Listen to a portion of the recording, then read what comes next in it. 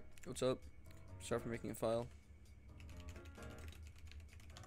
Make a py file. Open it up. Import cloudscraper. Yes. And then from dhooks, import webhook and embed. Define scraper as CS create scraper in your webhook. Google webhook. You get your webhook from Discord. Go to integrations, webhooks, create one, call it whatever. Copy that and put it here. Make a variable, set it to false.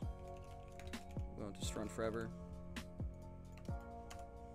So if it's active, turn active equal to false. We want all this stuff to run. The API we're going to use is the chat API because it has the range stored in the prize. Put it in here. Going to get JSON. And then we want to sort through rain, so you only get this little part. And then if our active equal true, meaning that there is a rain, we're going to do an embed here. Define a color if you want, you don't need to. Timestamp if you want, you don't need to. Add a field, name, rain, add a value.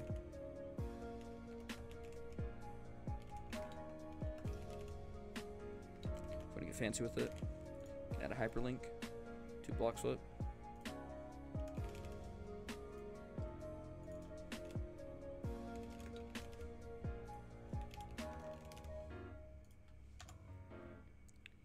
Want to send a message to the webhook saying add everyone or the specific role you want. And we just want to send our embed.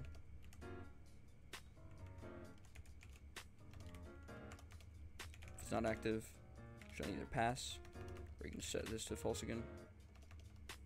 For testing, we're going to pass.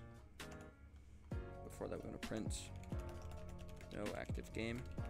Just make sure it's working. So if you run that,